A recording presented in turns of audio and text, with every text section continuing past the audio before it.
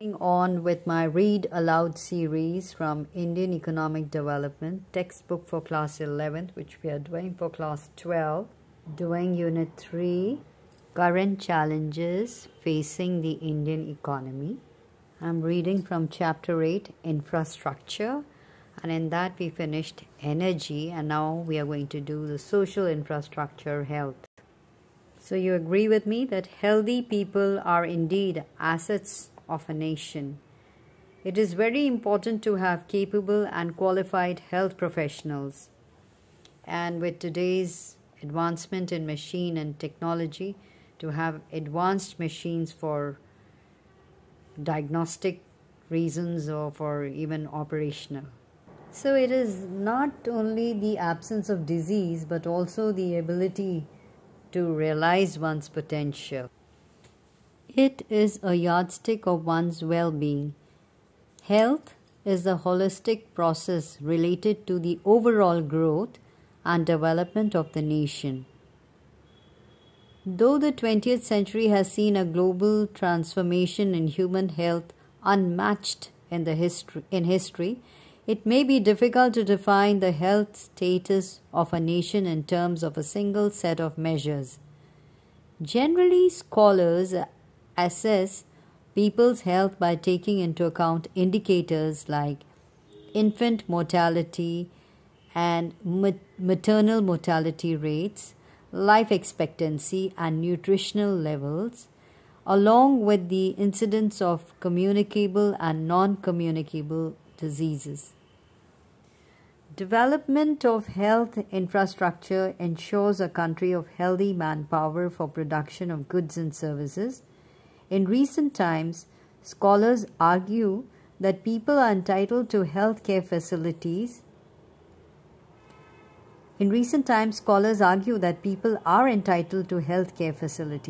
It is the responsibility of the government to ensure the right to healthy living. Health infrastructure includes hospitals, doctors, nurses, and other paramedical professionals, beds, equipment required in hospitals, and a well-developed pharmaceutical industry.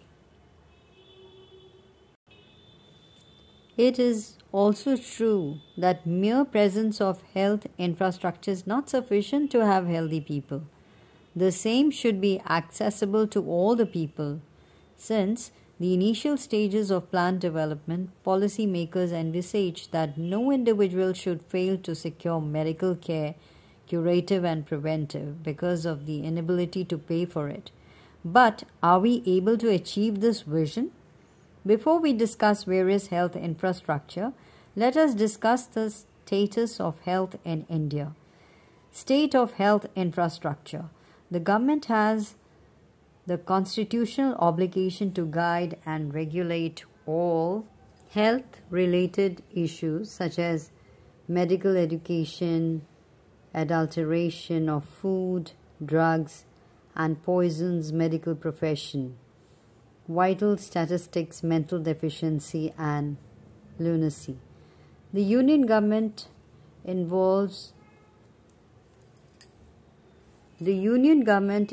broad policies and plans through the Central Council of Health and Family Welfare. It collects information and renders financial and technical assistance to state governments, union territories, and other bodies for implementation of important health programs in the country. Over the years, India has built up a vast health infrastructure and manpower at different levels. At the village level, a variety of hospitals, technically known as primary health centers, PHCs, we'll see that in box 8.5, have been set up by the government. India also has a large number of hospitals run by voluntary agencies and the private sector. These hospitals are manned by professionals and paramedical professionals trained in medical, pharmacy, and nursing colleges. Since independence, there has been significant expansion in the physical provision of health services. During 1951 to 2000, the number of hospitals and dispensaries increased from So once again, during 1951 to 2000, we find the number of hospitals and dispensaries increased from 9,300 to 43,300, and hospital beds from 1.2 million to 7.2 million. And during 1951 to 2010, nursing personnel from 0.18 lakh to 14.31 lakhs, and allopathic doctors from 0.62 lakhs to 6 lakhs. And this expansion of health infrastructure has resulted in the eradication of smallpox, guinea worms, and the near eradication of polio and leprosy. So the data that we just talked about is the source was National Commission on Macroeconomics and Health, Ministry of Health and Family Welfare, Government of India, New Delhi, 2005, and National Health Profile 2010, cbhidghs.nic.in. So you can go and find out a little more about that. But now we are going to talk about private sector health infrastructure. So private sector health infrastructure. In recent times, while the public health sector has not been so successful in delivering the goods about which we will study more in the next section, private sector has grown by leaps and bounds. More than 70%. How many? 70%. More than 70% of the hospitals in India are run by private sector. They control nearly 2/5 of beds available in the hospitals.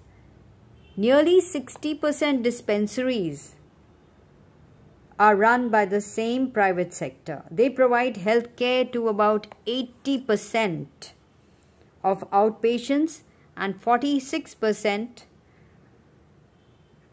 of inpatients.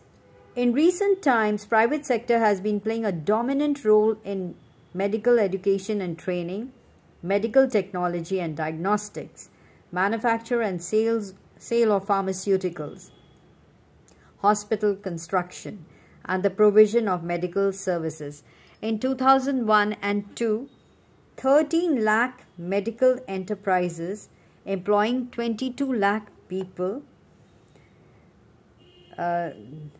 So there were how many? 13 lakh medical enterprises employing 22 lakh people. More than 60% of them, 80%. 80% of them are single person owned and operated by, so person occasionally employing a hired worker.